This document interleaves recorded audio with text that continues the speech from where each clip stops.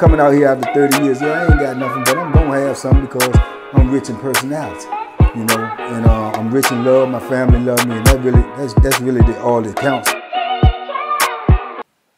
Shout out to everybody out there on Team Banky Pound, man. I appreciate the love.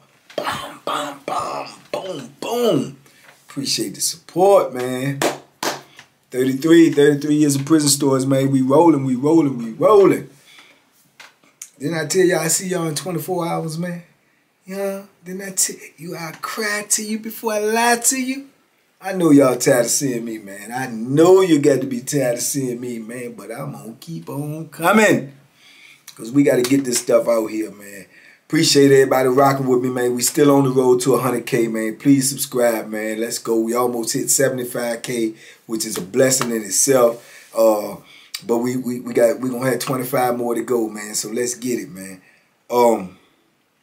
Man, today, man, I just was thinking to myself about talking about this topic. I don't think I talked about it at all yet. But you know, I'm talking about, you know, gang life in Virginia prison. The gang life in Virginia prison. When I first went to prison, there was no such thing. It was no such thing. You might have had cliques, you know, people from different parts of neighborhoods and people from different cities, you know, Tidewater, you got Richmond, you know, you got DC, you know, you got Northern Virginia, you got all of these different like cliques, but it was no gangs, you know what I'm saying?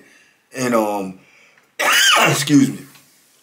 I think a lot of dudes stuck together like that in prison because of the simple fact, once you get in prison, you realize, you know, you in no man's land and it's a danger zone. So I think even when dudes come to prison and they from the same neighborhoods and they really won't rocking with each other, when they in prison, it becomes some type of camaraderie because, like I say, you in survival mode.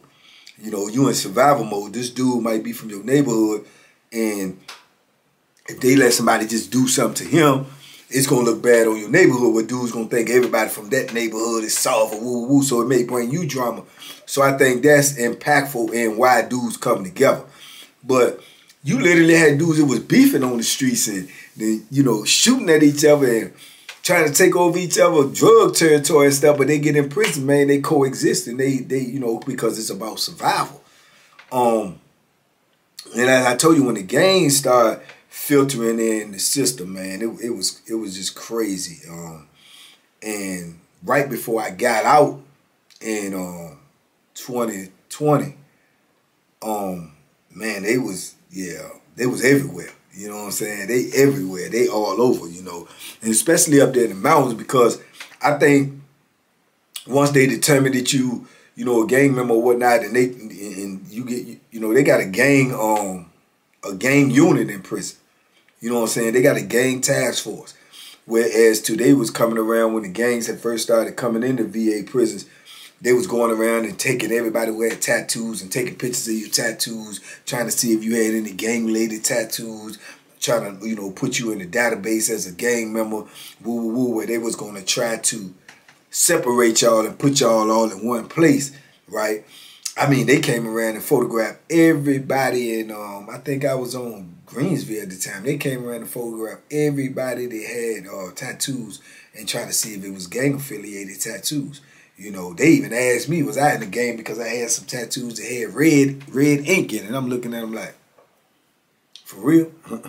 For real? You know, so it's crazy because, like I said, it changed the whole culture of the Virginia prison system for real because, like I said, this was something that wasn't nobody really used to, you know, having these young dudes in there telling me they in gangs. And they was coming in hot, man. They were coming in trying to stick together, trying to form little, you know, alliances and all of that type of stuff. So it was crazy to watch it unfold. But when you talking about a dude like me who had been in prison already for a minute now, so I'm looking at it like, man, that's, you know, buffoonery. You know, it ain't gonna, you know, it ain't no get. But it grew. Because now it has seemed like everybody that was coming into prison was young. One of them the younger cats that was coming in, they was either part of some type of gang or was coming in and then was getting affiliated with a gang. You know, getting into a gang, getting jumped into the gang. Whether it was survival tactics or not, who knows? That's what it looked like from the optics. But that's what they was doing.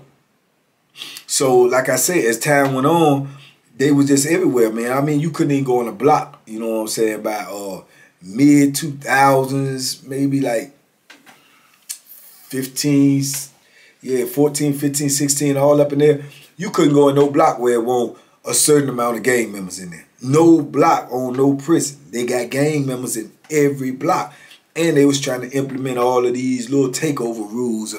You know, like they want to run the phones. They want to run the showers. They want to run the microwave, you know, meaning like they're taking over showers, saying like this a blood shower. Can't nobody get in here unless you a blood. If you get in there and you ain't no blood, then you going to get jumped.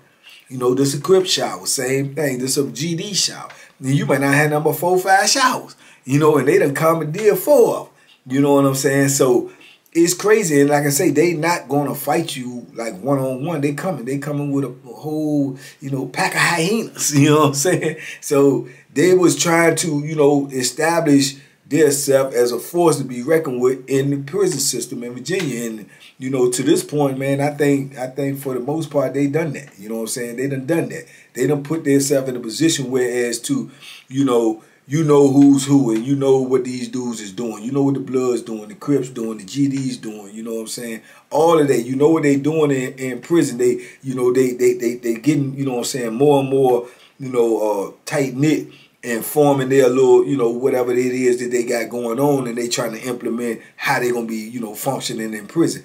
But for the most part, most of them dudes is young dudes, and they don't really know about prison life. Even if they know about gang life, they don't know about prison life. Prison life and gang life is 2 different things. You see what I'm saying? And you're not going to take something that is foreign and bring it into, you know, another land and then usurp them and just take over. It's just not going to happen. You know what I'm saying? The old heads in prison and the way that the prison system is being ran is not going to accept, you know, you just coming over there and you're going to take over the whole prison. Everybody going to just, you know, bow down to this gang life. It ain't going to happen, man. It ain't going to happen. You know what I'm saying? It goes like that in them other big cities because that's how that was prison life. Prison life was gang life. You know what I'm saying? In certain cities. But in Virginia, it won't like that. So they get pushed back. And they know for the most part to separate that stuff. You know what I'm saying? And I guess, I don't know what their plan is. I'm assuming they gonna, you know, a lot of them dudes got a lot of time. So they just gonna bide their time until all of these old head dudes is out of the system. And as they going out of the system, they are implementing more and more of what they doing into the system till when all the old heads out, the next thing you know, the old heads are going to be gang members. And now, you know, Virginia prison is going to be converted into gang prisons just like the other big cities. You see what I'm saying? Now, to me, this is where, you know, a lot of these young dudes that's out here on the street, a lot of these young dudes that coming into prison get the message twisted, right? They thinking when they come to prison, if they are part of a gang, or when they come to prison, if they join a gang, then they are safe. That is asinine. You know what I'm saying? That is asinine. Because first and foremost, ain't nobody safe in prison. Period. I don't care. Me, nobody. Ain't nobody safe in prison. Second of all, when you dealing with these gang members, the crazy part about it is, in my experience, since I was in prison and dealing with the gang, I have never seen a gang member, besides the police, I've never seen a gang member get beat up real bad or as bad as I have seen them get beat up by their own kind. Let me say that again so y'all can understand, especially you young fellas who, you know, playing with the, you know, your freedom out here. And you're a gang member and you thinking it's going to be sweet on the other side. I have never seen a gang member get beat up worse by a convict or inmate than I have seen them get beat up by their own gang. You understand? So how are you safe if the enemy could be within your whole organization? How? I just don't get that. You see what I'm saying? 90% of the fights, I would say 90% of the fights I've seen with gang members has been gang on gang. Gang on gang. Because they got all of these rules and regulations that you got to follow.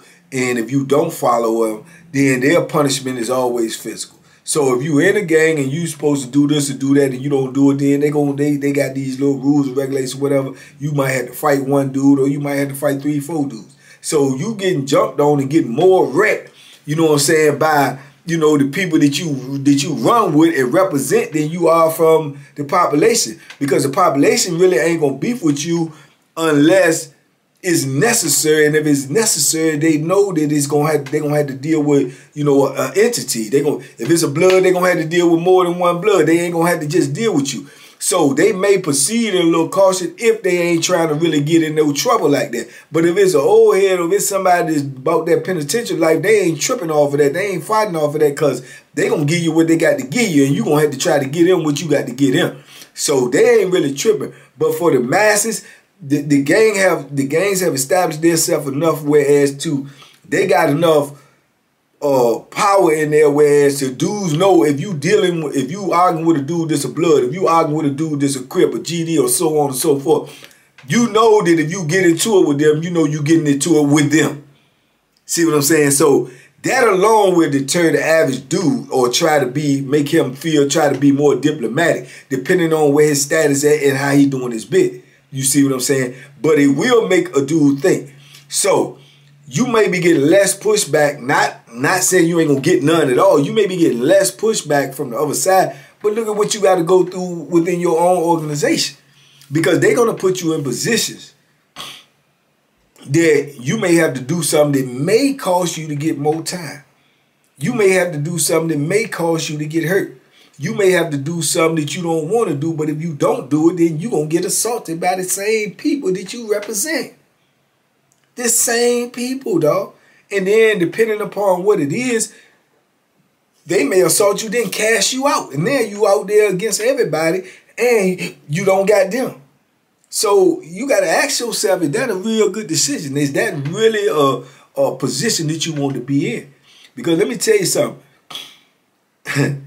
You know, you're going to have to do that time by yourself no matter what the situation is, period. If you catch more time, you're going to be in there longer, and that's on you. That's going to affect you directly. That's going to affect your family directly, your loved ones directly. But when you in that penitentiary, man, them gang dudes, the ones that sit on the top of the throne or the ones that's in, you know, got rank or whatever, they calling shots. They really ain't getting their hands dirty, man. That's going to be on you. They going to tell you to go do it. Oh, man, we don't like him. He running the stove box, man. Go get him, man. You got to pop off on him today. Man, I ain't got nothing against him, man. You going to pop off on the day. If you don't pop off on the day, we popping off on you. Period. You know what I'm saying? And on top of that, when they send you on them type of missions, you on your own. Unless they send 2 of you or 3 of you, but you on your own. But the whole gang ain't going to come jump in there. It's going to be whoever they send.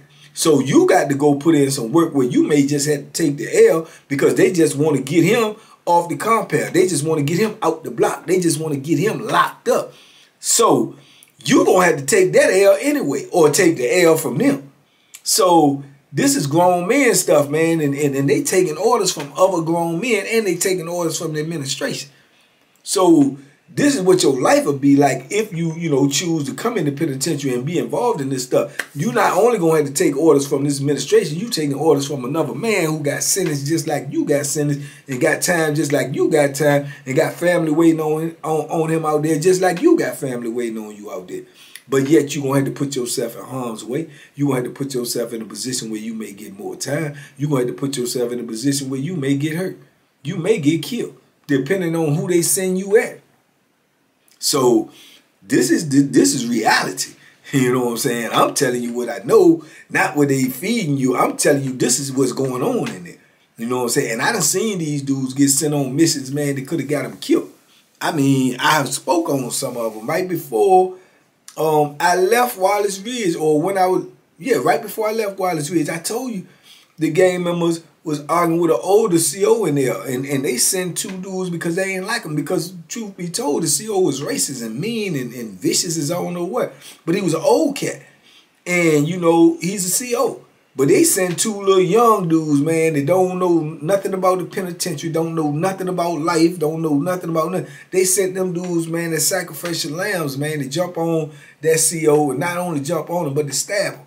So they jumped on him and put the Bethlehem in him and beat that old man down. And, man, let me tell you, man, they beat them young boys so bad. Them young boys was lucky. And when I tell you lucky to get to the hospital alive, man, but they punished them young boys who gonna be gonna have or bear the scars of that incident for the rest of their life. For the rest of their life, on top of the time that they gonna receive for doing it. On top of the beatings they gonna take on every other compound they go on when they heal up from other officers that know what you did to an officer. Why the dudes who sent you on that mission is sitting back and like, yeah, he a soldier. Yeah, but he ain't gotta take none of that. What I just told you, you gonna have to go through. He ain't gonna go through none of that. You understand me? Man, they beat them boys so bad, man. This is like man, this probably like Wallace Ridge, yeah, this probably like 2000, this probably like 2013, 2012 or something like that, somewhere up in that range. Man, them boys, they beat them boys so bad, them boys probably still healing. To this day. To this day, they probably still healing. That's how bad they beat them boys. They dragged them out there, and, man, they almost killed them young fellas. You know what I'm saying? And that's just one incident. But I can think of several incidents, man, where they send these dudes. I done seen them send them at old heads, man. The old heads put that Bethlehem in them, you know, and go the hole, and there he stuck. He late. He pushed back. He done been in penitentiary 20, 25 years trying to get out now. He got to stay even longer because they got somebody coming at him with some foolishness because they don't like how he move in the prison. They don't like how he done established himself, how he get respect. So they want to get rid of him because they want that respect. That respect can cost you your life. You know what I'm saying? That respect you trying to take from somebody that earned can cost you your life. You know what I'm saying? But they know this. The ones that's calling the shots. So they not coming at you like that. They going to send you. They going to send you, and you have no other choice but to go, or either you going to take a beat down. And then you going to be cast out, and then you on your own. So even you not just stuck. Now you super stuck. You understand me? Now you super stuck. So going into prison and thinking that you going to get in a gang or you going to be all right, or you not. I'm here to tell you, you not. You are not, man. You are not safe. Not one iota, man. And like I said, least likely safe from the people that you run with. Man, I used to see them cats out there on the yard. Man, at any given time you go out on the yard, you might see them over there in the corner or something, and one of the dudes is getting 2 or 3 dudes just pummeling them. Boom, boom, boom, boom. And they pummeling him, and he part of them. He a gang member. And they beating him because he done violated something. He done did something that's against their rules or regulations. You a grown man taking whoopings in the penitentiary because you not listening to another grown man that got this a sentence just like you got a sentence. You tell me where that makes sense at. I don't knock these dudes for what they do. If that's their thing, that's how they survive, that's what they believe in, that's their culture, that's what they want to do. Cool. But I'm talking about from my perspective, that don't make sense to me. You know what I'm saying? It just don't make sense to me. You know what I'm saying? I got the answer to the administration because they are in between me and my freedom. I'm not going to be sitting there answering to another man that's trying to get the same thing that I'm trying to get. He trying to get freedom too, and I'm going to take orders from you? No. No, I'm not going to be able to do that. You know what I'm saying? Even in my younger years, I wouldn't have succumbed to that. But this is what is going on in prison right now. This is, I mean, it's big, man, and it's getting bigger, you know what I'm saying? And some of them dudes in them gangs is, you know, they smart dudes, man. You got some of them. I've met some of them. I rock with some of them. Some of them are cool, but I never try to change their mind about what they're doing because it's so embedded in their brain. You know, it's just like white boy Cody. When I first met Cody had that stuff so deep in his brain, and the only reason I tried to, you know, talk sense into him because he was right there in my domain. He was in the cell with me. But he later found out that everything I said was true. It was right and exact. This stuff is not going to serve you no purpose, man, besides to try to buy you some time in the penitentiary. And the only reason dudes join when they get in the penitentiary is because they think that they would be more protected. But what I'm trying to let you know is the danger that you are putting yourself in is going to come from what you are joining. You might be a little bit more protected from the population and all the flammery, skullduggery, and larceny and tomfoolery. You might be, because you got this entity, you know, this name backing you. But who's backing you from the name? Who's backing you from what you represent? When they send you on a mission that you don't even want to do, because you join this because you don't want to be into that. But what you going to do when they send you into that? When they send you in the lion's den by yourself to prove yourself? Man, it's, you know what I'm saying? It's a double-edged sword, my brother. It's a double-edged sword. The first thing you should do is not try to be out here putting yourself in a position to go to prison. But the second thing you should do is to go to prison and you have to do your time. You should stand up on your own 2 feet, 10 toes in the dirt, and whatever happens, happens, and you just protect you at all costs. But to come in there and to join something, to try to make it safer for you or better for you is it just don't add up to me. You know what I'm saying? It just don't add up to me, because you could, you know, yourself try to navigate your way through prison and deal with everything that comes your way head on and up front, and go through less than you would if you were in an entity that's going to create problems for you just because of their name. You see what I'm saying? Just because of their name or what mission they might want to send you on. Because if you joining something, you already at the lower level. So the first time it got to be some work put in, you gonna be the first name on the roster. You understand me? You gonna be the first one they call. You gonna be cannon fodder. They gonna throw you straight out there to the wolves. You know, and you know, like I say, if you go out there and show and prove, then you got to worry about getting some more time on top of that too. So yeah, man, it's wild in there, but they in there. And they in there, and they're forced to be reckoned with. And I'm telling you this because it's reality. They definitely are forced to be reckoned with. At one point when they first started, it was so few of them, and it won't as widespread as it is now. You know, you would think it wouldn't grow to what it's grown, but I've seen it from when I first seen it all the way till the time I got out. Man, everybody has decent numbers. You know, the Bloods are everywhere. Crips everywhere. GDs everywhere. You understand me? So they out there, you know, and it's some more, you know, but those are the most prevalent ones, or the ones that I knew the most right before I left. But, you know, they are forced to be reckoned with. But I do know that for sure, man, that they beat their own kind too. That's a fact. You know what I'm saying? They beat their own kind for discipline reasons, for whatever, and they will excommunicate you. They will whoop you and then put you out of it. So now everybody that you done dealt with, or all the enemies that you done made while you was a part of this entity, now becomes just your enemy by yourself. And you the one that's going to have to fend for yourself. You understand? And then when you run into one of them and they don't like you no more because now you no more part of them, you may get static from them. So how did it really help you in the long run? Or did it hurt you? You know, these are real valid questions, man. So, you know, but because like I say, it's everywhere in the Virginia penal system right now. And like up in the mountains, Wallace Ridge, Red Onion King Mountain, they got whole units, man, where this is where they gonna house you. They gonna house you.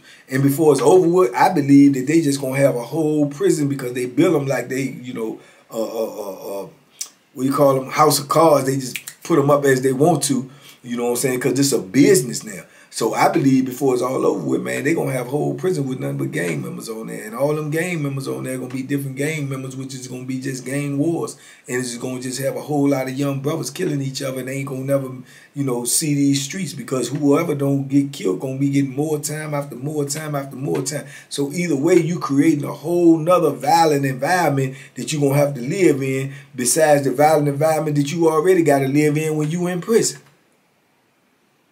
Man, this is insanity, man.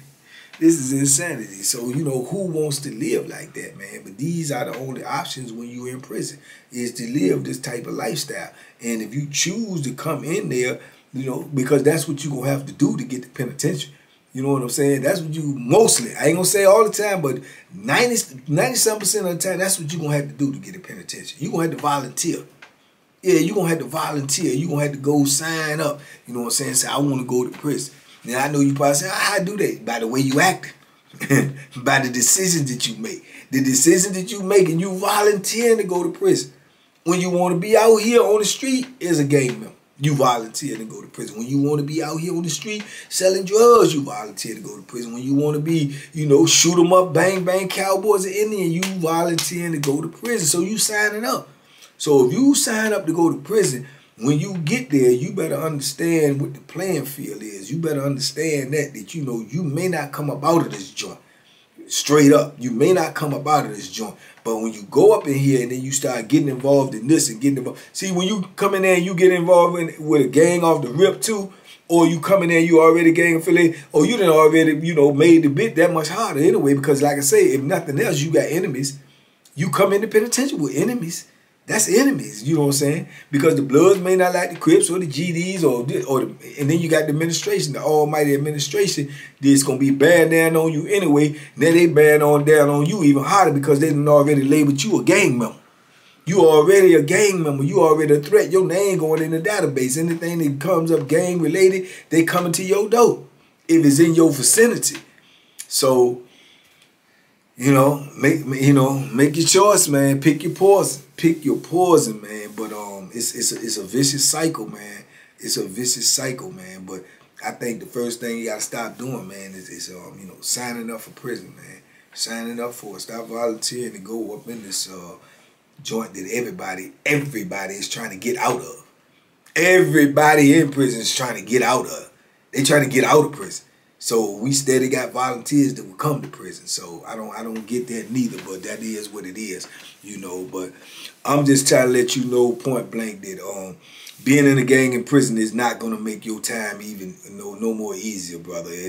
I would argue to say that it might make it even harder, you know, because now you got something that you got to represent all times in prison besides yourself. Besides your individuality, besides your principles, your morals, your standards, you got to represent that as well because you chose to be a part of that and you're going to have to stand for that, you know. And you could be a part of that and not be a part of this beef, but this beef could be with that name alone and run into you, and there you already got an enemy that might want to hurt you just because of what you represent, because he may not respect that, or he may got beef with that, and you may end up in his vicinity, and then you got problems. They have put gang members in the cell with dudes that had problems with gang members and, you know, on mistake or either on purpose, who knows. But then once he get in there, he got to deal with that person one-on-one. And once he get in there and a dude know that he don't like him or he got a problem with him, man, I done said they gonna get you before the doors open because they want to go to jail. Go ahead and punish you right then and there while you on your own and go to jail and get moved because they know if the doors open and that dude leave up out of that cell and go tell him his other gang brothers, look, man, my cellie don't even like Bloods, or my cellie got a problem with me. Oh, they coming down there about, you picked the number, 4, 5, 6, 7, 8, 9, 10 deep. So a dude already know that. So if you get in this cell and they put you in this cell and this lockup and this count time, and that's what it is, a dude gonna go ahead on and get you there because he'd rather deal with 1 than deal with 10. You know, that's his common sense. You know what I'm saying? That's good mathematics to me. You know what I'm saying? Go ahead and fight this 1 instead of fighting 10. You know, so, you know, that safety thing, man, and thinking that is just, that's a facade, man. And I just wanted to put that out there and let that be known, man, that you know, being a part of a gang does not make you safe in prison, man. You know, nothing is safe in prison and nobody is safe in prison. And the only thing that, you know, make you safe in prison is, you know, getting out of prison. That's about it. And that's the only thing that I can think of that will make you safe in prison is to get out of prison. That's it. Other than that, when you in there, you're always in danger, man. You just got to pick the danger that you want to be in, and the danger that you be in, whether you cause it or it will be caused by you being associated with something else. That's all I'm saying, man. But anyway, man, I just wanted to speak on that for a minute. you know, because it was on my mind. And, you know, every now and then, man, I had stuff on this old crazy brain. I had to get it off. So, TBP, I hope y'all got something out of this. I hope if you got some little youngers around you that's in gangs or, you know, that's out here that's in trouble, man, that y'all share this video with them, man, so they can get some insight of what's really going on inside there. Not what they looking at on TV and not what they're hearing in the streets. This is how it's really going on in Virginia anyway. That's a fact. But, so y'all share these videos, man. Somebody might need to listen to it, man. So maybe they'll, you know, erase their name off that volunteer list, man, and say, man, this ain't what I want to sign up for, you know. But in the meantime, man, in between time, man, like I say, it's a blessing in every lesson here, man. And the blessing is, man, that we, you know, we can live a life, we can have some experiences, we can learn some things, we can get some knowledge, man, and we can pass it on to somebody that it might actually help, that it might actually change their mind. And this is why I make these type of videos, so it can get to somebody, man. It might make them see things a little different or look at things a little, you know, more clearer and make a better decision, man. So if you got some knowledge, man, try to pass it on to somebody, man, especially somebody that's younger than you who you know don't have that knowledge. Whether they accept it or not is not, you know what I'm saying, that's not your responsibility. But I do think it's your responsibility to try to give it to somebody, especially if you think they might need it. You know, let the rest fall on them, man. But, you know, I'll see y'all about 24 hours, man. God willing, man. Y'all be safe out there. Be smart. Make good decisions. Hit that subscribe button if you ain't subscribed, man. Talk to me in the comments. I talk back. And by all means, man, y'all duck them hooks, man. They out there everywhere. Boom, boom, boom, boom, boom, boom, boom. Stop volunteering for crazy stuff.